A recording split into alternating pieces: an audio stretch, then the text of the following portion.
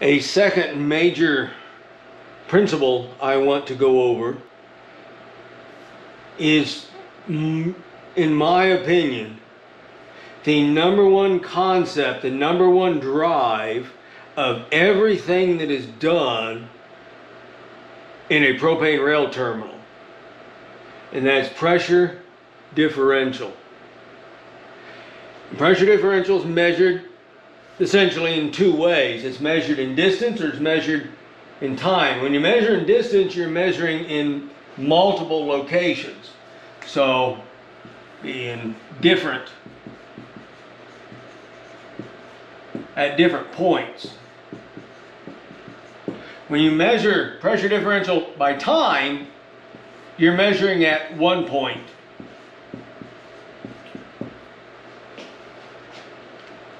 And that distance in time may be just a matter of a few seconds or a few minutes. However long it is kind of irrelevant. It only depends on what it is you're measuring and what information you want to gather. Pressure differential by distance relates to how your product is or is not going to flow. We move product from rail cars to the tanks by changing the pressure in the tanks and in the cars, and we do that by moving vapor. We load rail car or trucks, we load trucks primarily just by moving liquid from the tanks to the trucks. But pressure differential factors into that just the same as it does moving in from rail cars to tanks or moving from tank to tank. I have 3 compressors at my place. I have 4 storage tanks. I can manipulate my valves and I can use a compressor to move liquid from any one of my tanks to any of my other tanks as the need arises for either to balance my system or to do maintenance. And it's all pressure differential. This also affects your valve performance, your internal valves. I'll touch on that. What's the difference between gallons per minute and closing flow rate? That's very important to know, because the more you understand your system, how your system works, easier it is to troubleshoot, easier it is to help design your system, or how to figure out how to keep your system as balanced as possible, keep everything as smooth as possible. And so we got to figure out our pressure differential. And when we're talking about measuring in distance, you have to decide. A lot of guys are asked, and it's a common thing, it's like, what kind of pressure differential do you run when you're offloading rail cars? Where are you measuring? That's the answer. You got to decide, where are you measuring from? On your compressors, you have an inlet. Well, it's actually, I think they call it suction and discharge. Inlet, outlet, as far as we're concerned. You can measure from here to here. At startup, at static, these two will be the same. And then when you engage your bypass valve, or you engage your compressor if you don't have a bypass valve, this will drop and this will raise. And then when this stabilizes and this stabilizes, you can look at that and say, well, that's my pressure differential. Well, that's accurate enough. That's a pressure differential. Does it tell the most accurate story as to what your difference is between your tanks and your cars? No. But maybe it's enough. Maybe that's all you really need to understand to see how your system works. Here's another thing about pressure differential. Use these gauges all the time. They will use gauges to troubleshoot your system. You start up in the morning and you're offloading a car, and you start, and this sucker goes from 80, which was static, and all of a sudden it drops to 60, 40, 20, 10. That means somewhere in your inlet supply from your tanks, something is closed or has closed. Same thing here. You start off, you're static at 80, it climbs 100, 120, 140, 160, 180.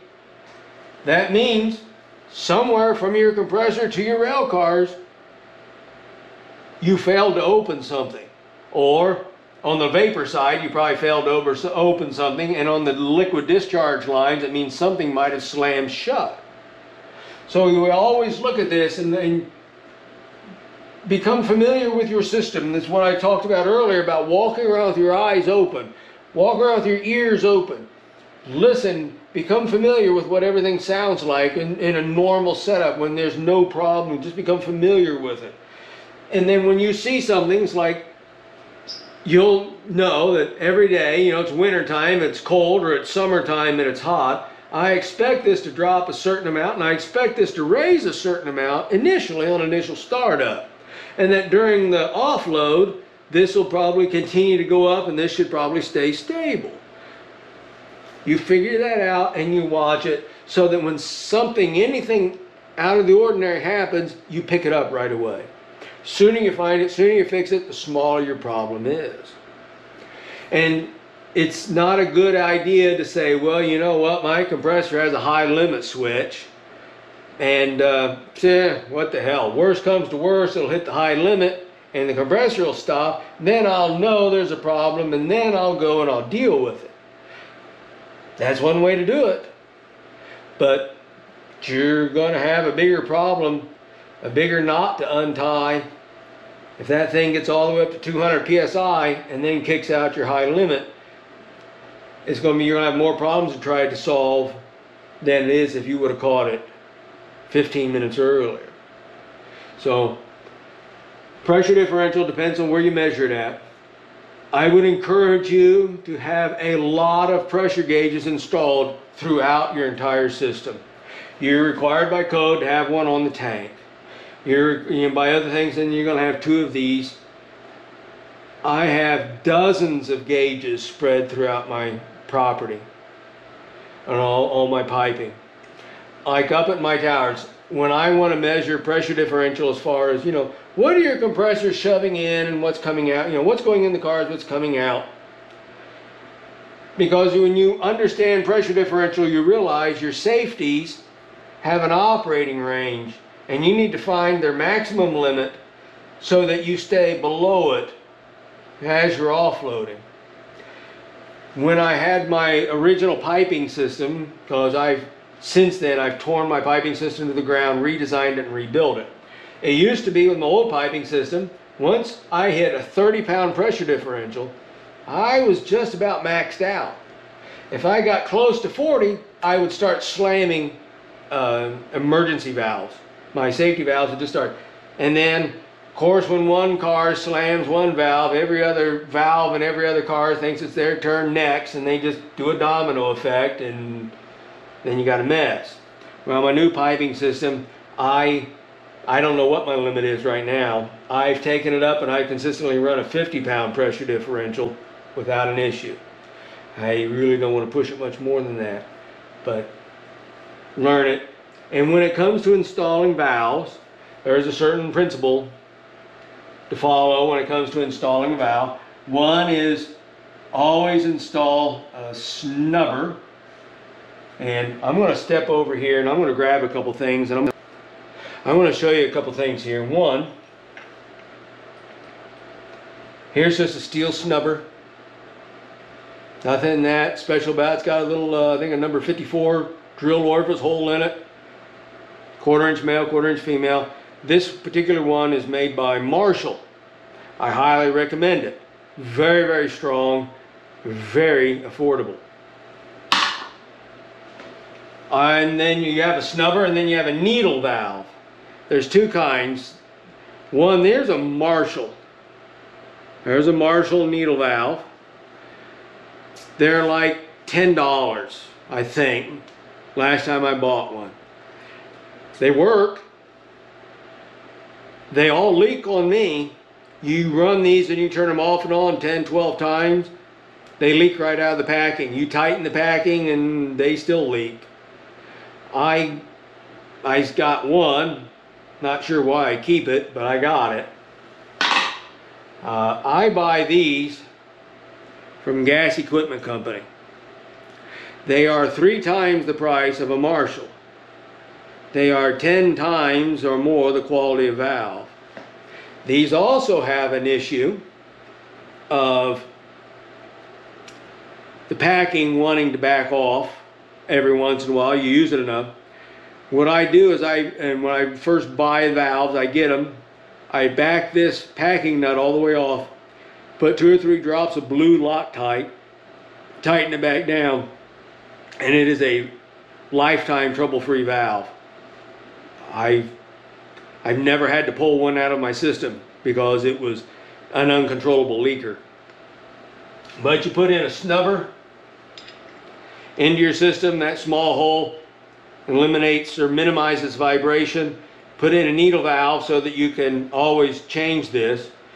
And then I buy these. This is a pretty standard one for me.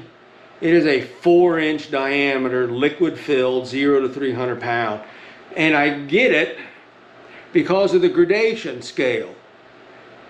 It's pretty fine. It's about every 2 pounds. It's very helpful. It's very helpful, so you don't want to be, when you're really trying to troubleshoot something, especially when we get into troubleshooting the inlet supply, whether you have pressure differential drop on your pump inlet supply or not, you want something that's got a little bit finer gauge. Ultimately, if you want the best gauge out there, buy a digital gauge when it's time for troubleshooting. Can't leave a digital gauge in your system because it runs off a battery, but it is just the way to go when you need to get accurate numbers. And then I just thread this in. Sometimes you put a street L, Schedule 80 street L in there to change direction, but that's a pretty standard setup. Always have a snubber, always have a needle valve, always put that in, so that you eventually, this is always going to go bad eventually. For one reason or another, it's going to go bad. Shut off your needle valve, make your change, life is easy. Alright, that said, up at my towers, I have a pressure gauge in my liquid pipes, and then I have a pressure gauge in my vapor ESV valve. I just look at the two. And as I'm offloading, this shows the pressure being shoved into my car. This shows the pressure inside my liquid pipe as my liquid's being shoved out of the car. And then I look at my static, because I measure my pressure differential on my liquid by distance and time, but it's by time. Static pressure and then offload pressure. And then that's how I do it. You also can measure your pressure differential when you're offloading by taking your pressure reading at the car and then take a pressure reading at the tank.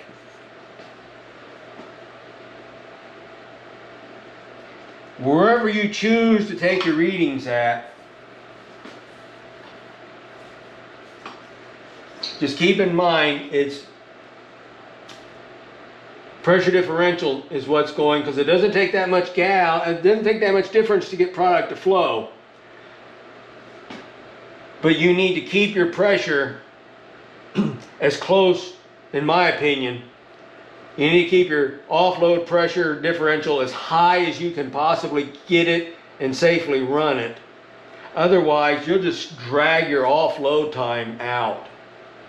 It'll just take a long time.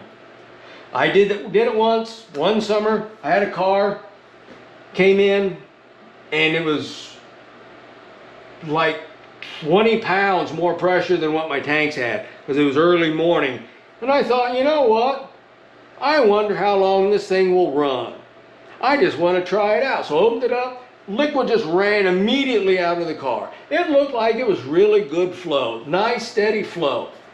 Checked it an hour later, still good flow. Hour and a half later, still good flow. 2 hours later, still good flow. And I'm just barely coming up in the tanks. So finally, after 2.5 hours, I couldn't take it anymore, and I started up a compressor. Took another 45 minutes running the compressor to finish emptying that car. Just because you're having flow doesn't mean you're having the flow that you want and you need. And that's why understanding your pressure differential.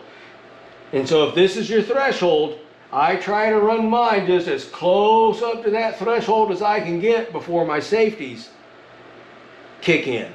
And you know, my ESVs slam shut. Just get up in there, just kind of ride the edge, because you keep it up there. And you have to decide what you're comfortable with. If you're not comfortable getting close, don't do it. All I'm saying is, know your pressure differentials so that you know what your range of operation is, and then you decide where your safety factor and your comfort factor is inside that range. And then, so of course, that's just a real quick overview on pressure differential when it comes to your compressors. The other pressure differential relates to your pumps. I run Corken Z4500 pumps. That means they're a 4-inch inlet, 3-inch outlet. If you are running, say, like a Clyde Union turbine pump, they are, I believe, 6-inch inlet and 4-inch outlet. And then the other ones, you know, 3-inch pump will be a 3-inch in, 3-inch out. Unless you have a pump that was specifically built to create its own differential pressure, and you know, like pump product from underground to above ground, that kind of a thing, your pump requires a steady, constant inlet supply.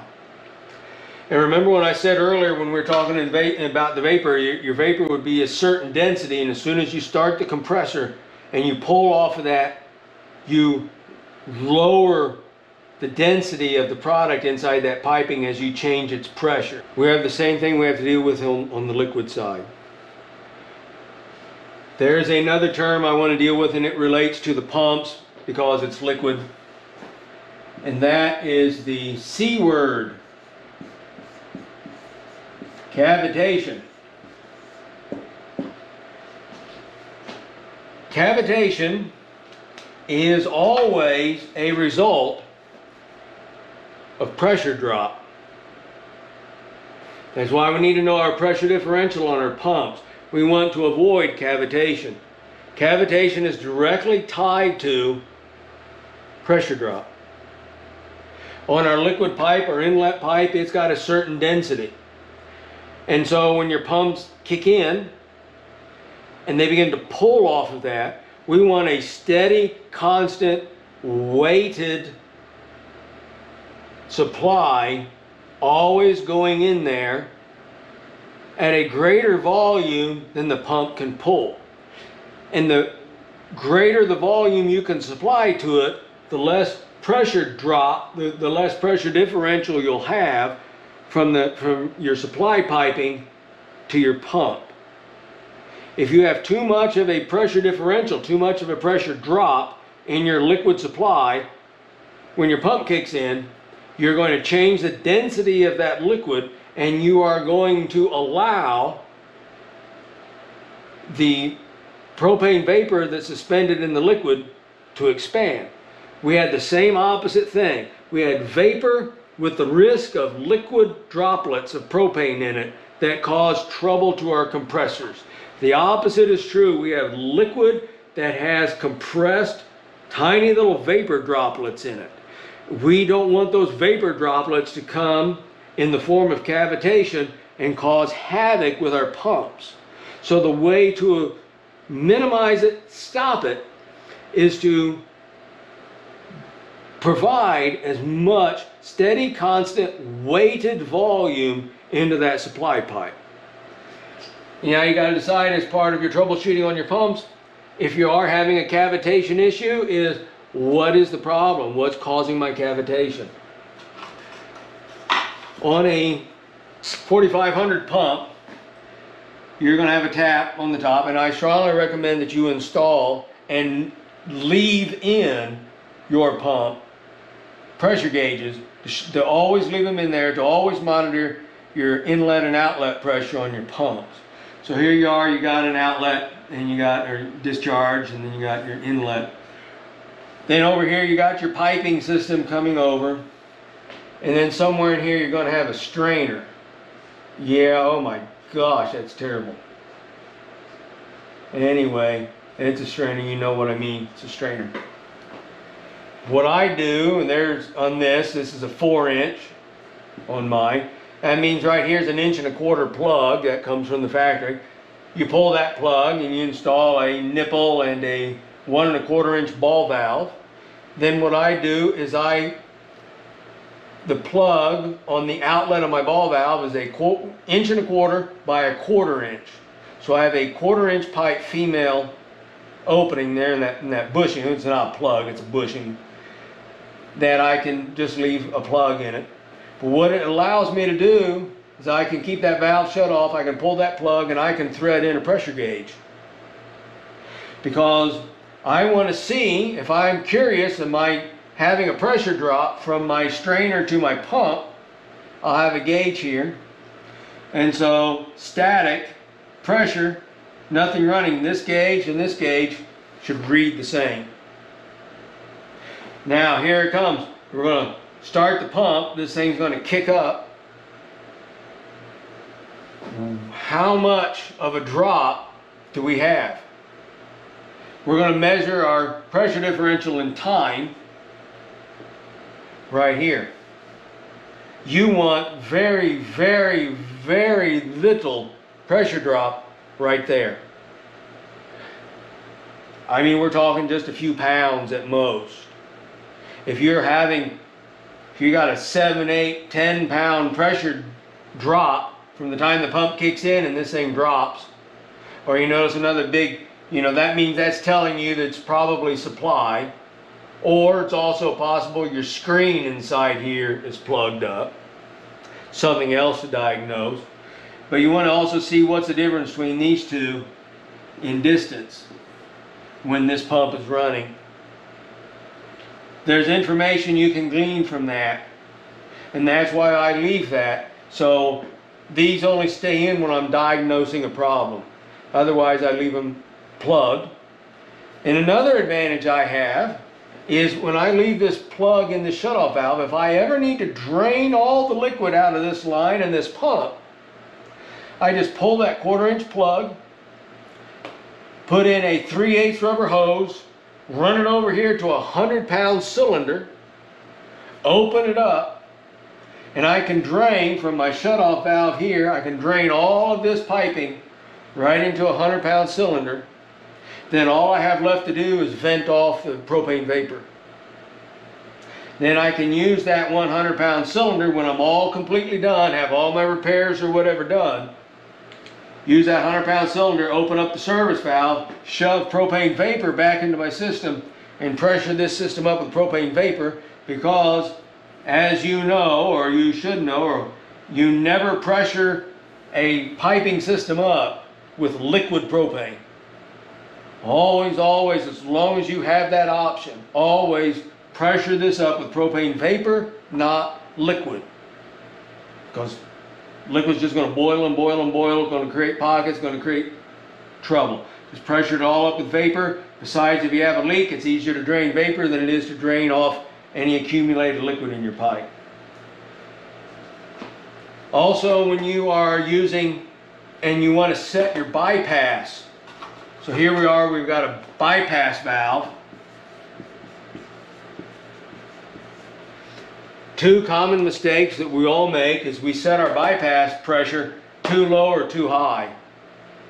Don't ever count on the built-in bypass in your pump to save this pump from destroying itself if there were to be a problem. All it's going to do is it's going to shoot back and let it kind of recirculate, but it's got to have some place to go, and that's why we have a bypass valve.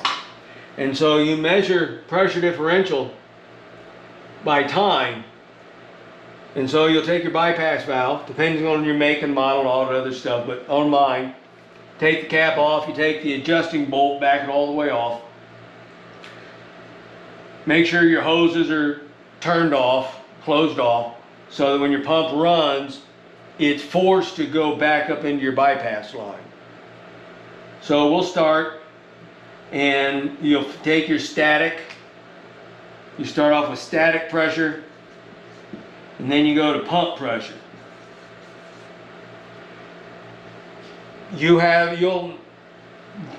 As far as I know, as far as I'm concerned, there's no right, best differential pressure to set. It depends on your system, on your piping, what your needs are. Some guys run successfully at like a 40, 45 pound differential pressure before their bypass opens.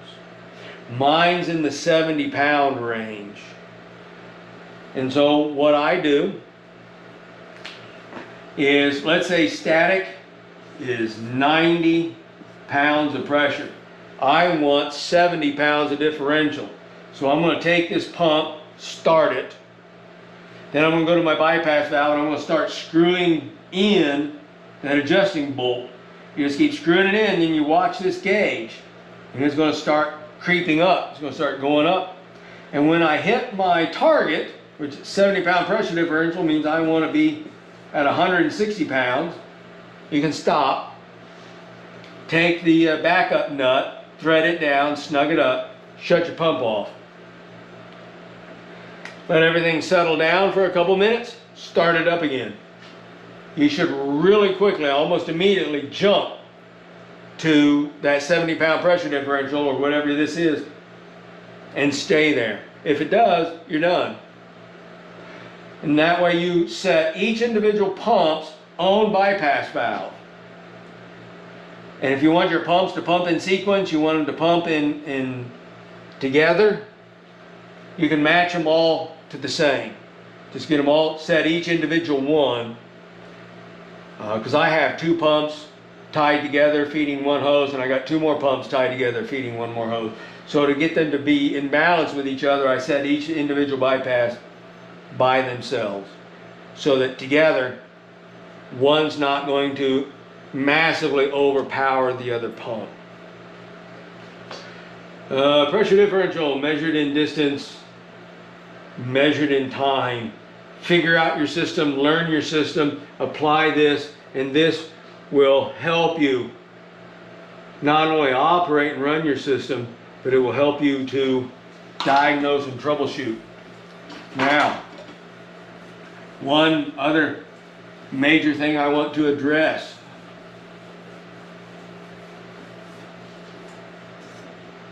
And that is pressure differential when it comes to your valves.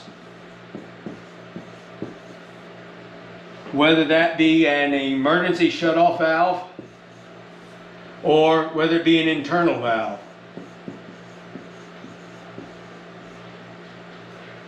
We are sold, all of these are sold to us and recommended to us in their gallons per minute.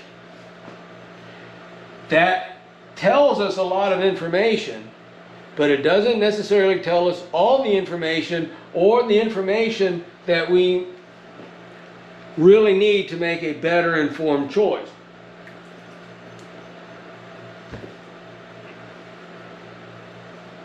What we also need to learn and look up, you have to look it up, is, let's try another color, contrast it out. Closing flow rate. That is a direct manifestation of pressure differential inside that valve. None of these valves has a meter attached to it. That thing doesn't sit around and start counting 1, 2, 3, 4, 5, 6, 7, 8, 9, 10 until it hits 500 gallons a minute. It don't know nothing. The only thing in there that is any kind of a brain in an ESV or an internal valve is the spring.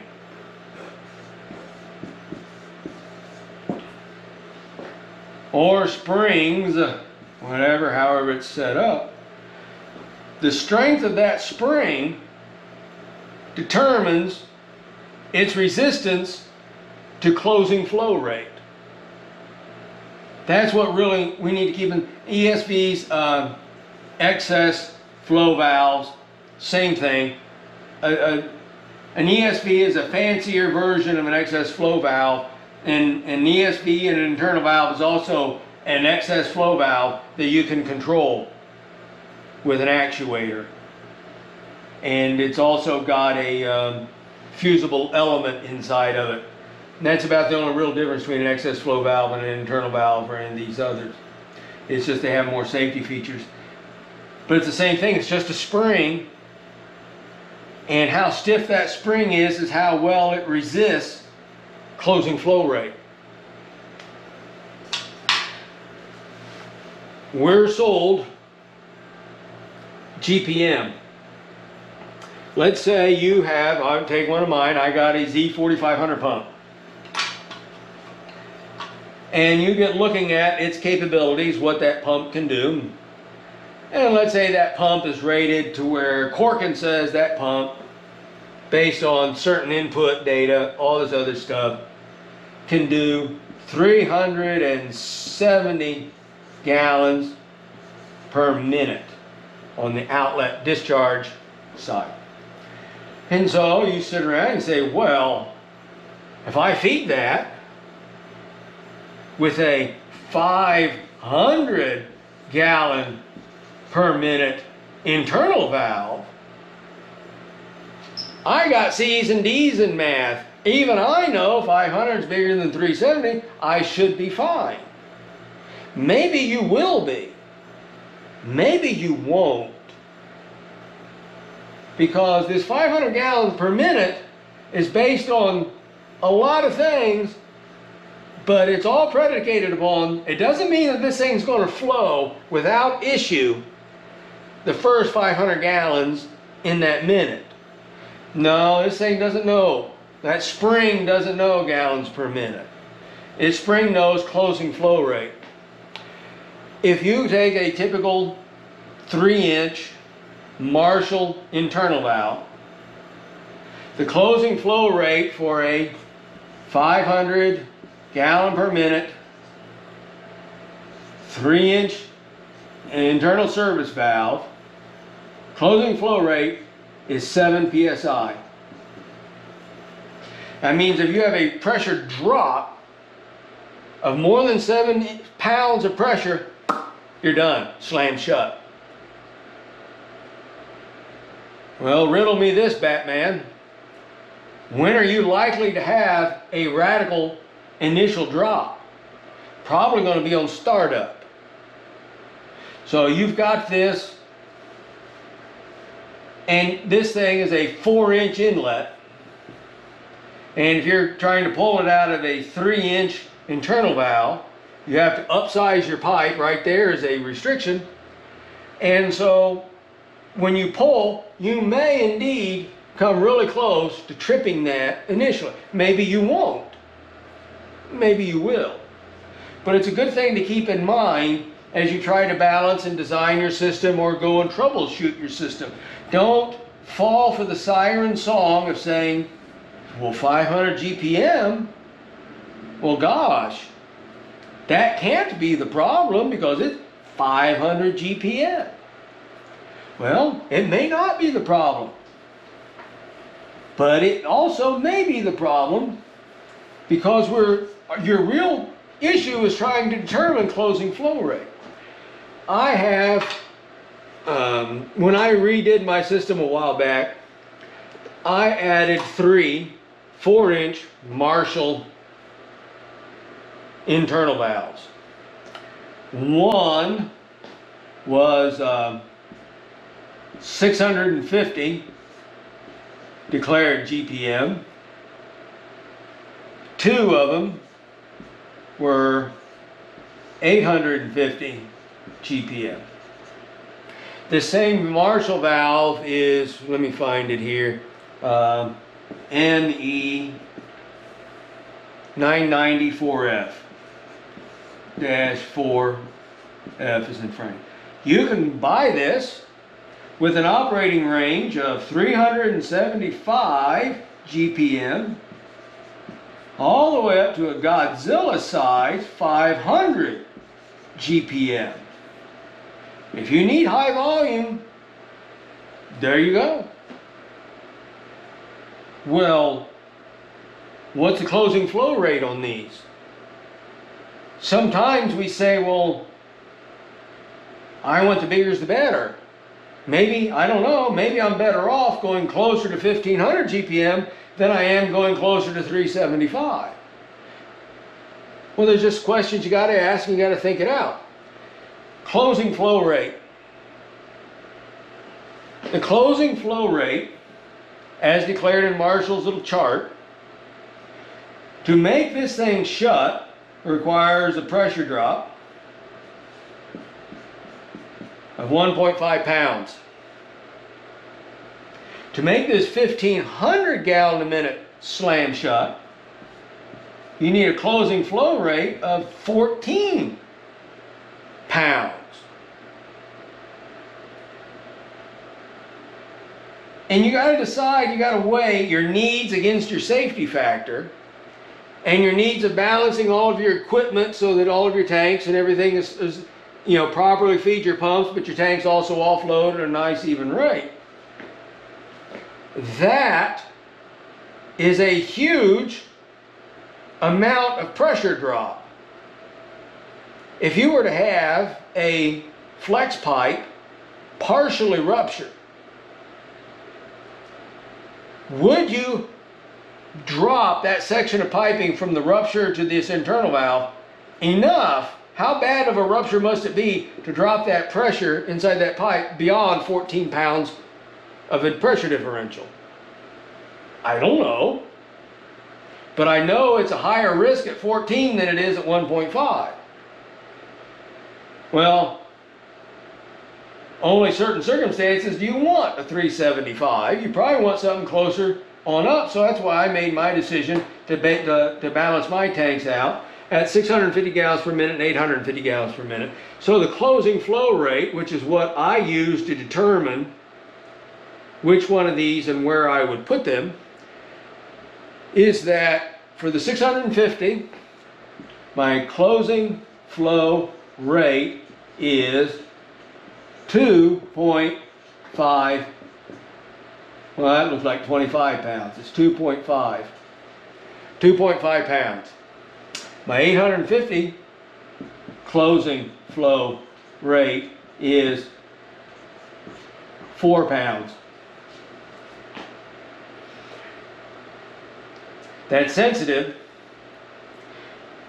but when I installed these with my existing other internal valves, that put each tank flows out going to the pumps at virtually the same gallons per minute, same closing flow rate across the board. So they're all nice and evenly balanced. And if I were to have a catastrophic failure or a semi-catastrophic failure at a flex pipe, I'm more likely to slam shut at 4 pounds than I am to shut off at 12 or 14, in my opinion. So that's why I made that decision. It's just something for you to consider, and it also help you simply because if you are slamming internal valves, it could be your spring is just shot. It could also be that you've got too many other changes, because it's possible there's a lot of things that are possible, but the only way to try to diagnose it is know what your system is designed to do, understand pressure differential, try not to take this for the information that it is, but understand it's not the end all of information. Closing flow rate will give you a much better understanding. See what your system is, look up your charts, see what they all are rated for, and hopefully this rant will help you understand a little bit better of how things operate. One last thing I want to touch on is I use a Marshall, it's called an accelerator high flow rail car ESV. It is, you look it up, go ahead and you look it up in the Marshall. There, it's the ESV's about this long, about that big around. They come in different GPMs. I went with the one that is 500 GPM. So it's 500 GPM. It's a 2-inch, that is 2-inch pipe in and out. You take a look up here, we got a typical Marshall 3-inch, 500 gallon per minute, 3-inch in, 3-inch out internal service valve. Takes 7 pounds of pressure drop before it'll slam shut. This 500 gallon per minute from Marshall has a closing flow rate of 14.25 pounds, which is exactly why I picked that version and this manufacturer, because I am offloading. I already know, anticipate, and want fast, smooth, controlled flow coming out of my cars. I already know I'm always going to have big pressure differential as I'm shoving into that car and pulling out of that car. So I intentionally wanted a valve that had a high pressure differential, gave me good flow. It's been an excellent choice for me. Some guys use a Snappy Joe, which Snappy Joe is a Fisher name, but Fisher lost the contract, so Rego makes a Snappy Joe version. They're a different thing, different setup. I just personally don't like their flow rates. I don't like their design for this. I like their design for other things, but this is why I did it. So I can get a 2-inch emergency shutoff valve running 500, it says GPM, but I can run a 14.25 pressure differential. Gives me great flow, great control, and it provides to me a good level of protection. So that's how I made my decision. So hopefully you can use this, and I hope it was a positive, but if all this information is just a negative and you realize, oh my God, this guy is stupid with 4 O's, then you at least know you don't have to do what I recommend. But this is just my recommendation. I hope it helps. I hope you can add it to the rest of the things that you know and learn, and hopefully it may fill in some gaps for you. So, thank you.